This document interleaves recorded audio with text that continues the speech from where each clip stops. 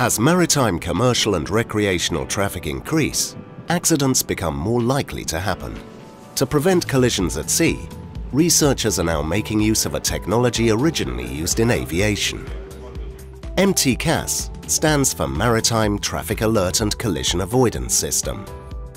While standard systems only depend on currently observable ship data such as location, direction and speed, the MTCAS algorithm also integrates historical tracking data, planned routes, knowledge bases, external information, an environmental database, and navigators in the decision-making.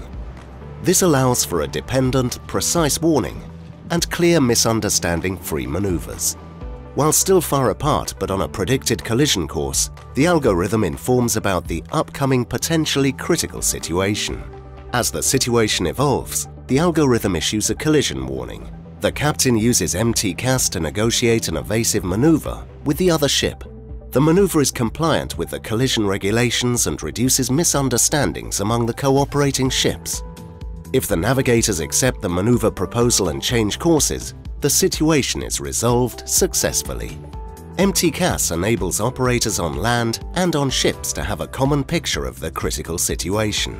MTCAS allows to monitor the negotiation process and to intervene from ashore if required.